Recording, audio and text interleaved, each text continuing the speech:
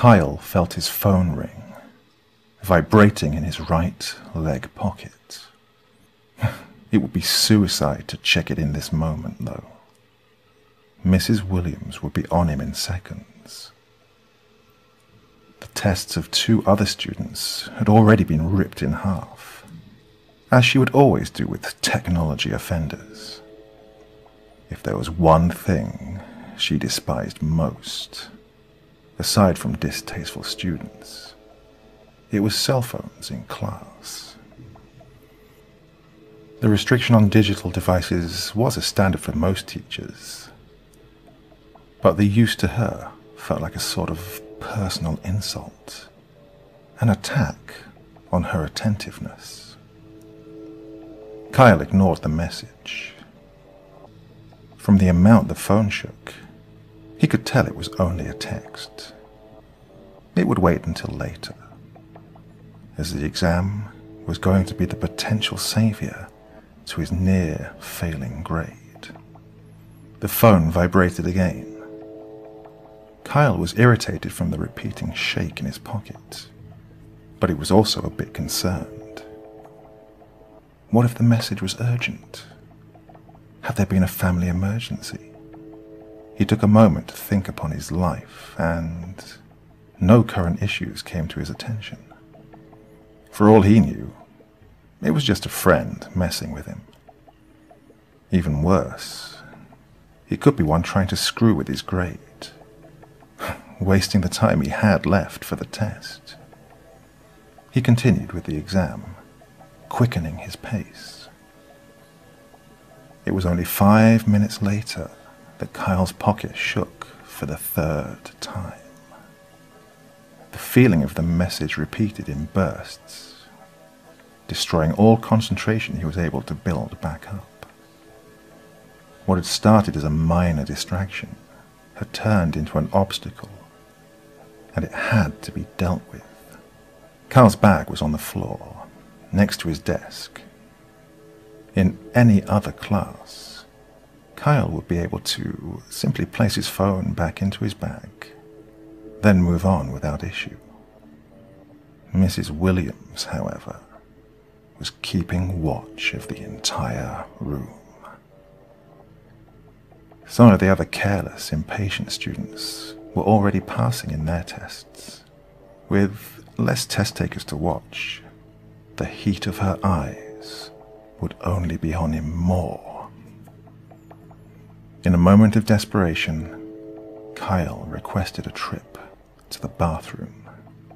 A brief moment out of the room would allow him to discard his phone in his locker.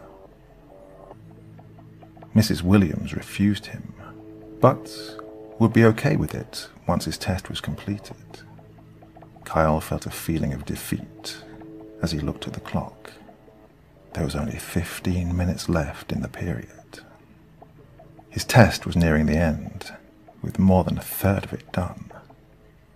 He had guessed on a few previous answers, but figured a completed test with guesses was better than one left unfinished.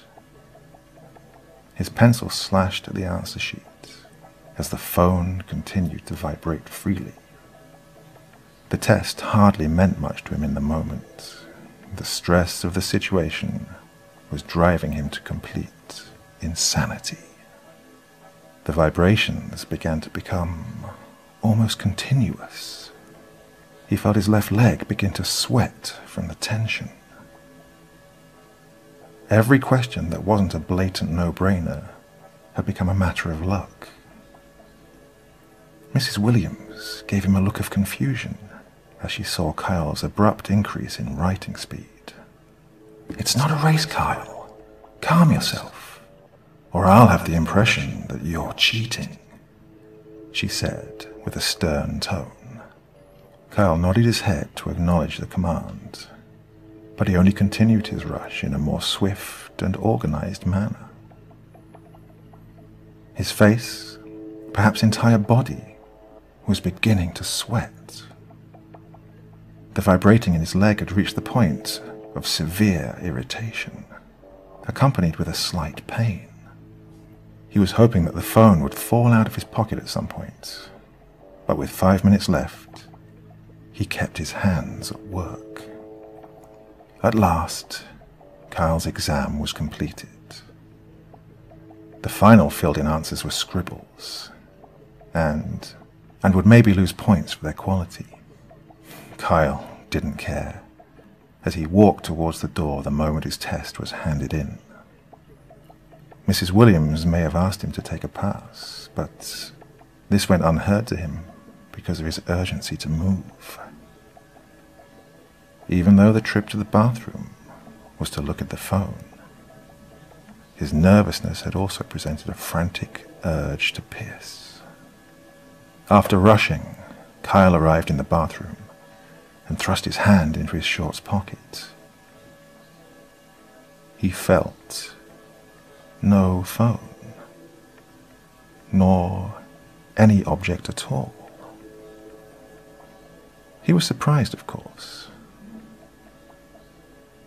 What followed was a disturbed confusion, but explanations then formed in his mind. The phone could have fallen out of his pocket as he got up, with the vibrations moving it to the edge of the opening. Maybe there was no phone in the first place, and it was all an illusion of his own stress. He'd read an article on cell phone addiction a few days before. It stated that, when expecting a call or message, one might believe to almost feel their device go off at times. Kyle relaxed, and then realized that he still needed to relieve himself. He walked to the urinal, thinking about how he would have an interesting story to tell. As he was unzipping his shorts, he felt his pocket vibrate. Stunned, he carefully lifted the leg of his shorts. On his thigh was a blackened patch of skin, bulging forward like a bump. The area was large and convulsing with movement. Kyle, his hand trembling, touched the growth and retreated as soon as he saw it shift away from his fingers. Every inch it moved on his leg gave Kyle a feeling of invasion in his body, making him want to faint. How it got there, he didn't know, but it left him paralyzed of any reaction.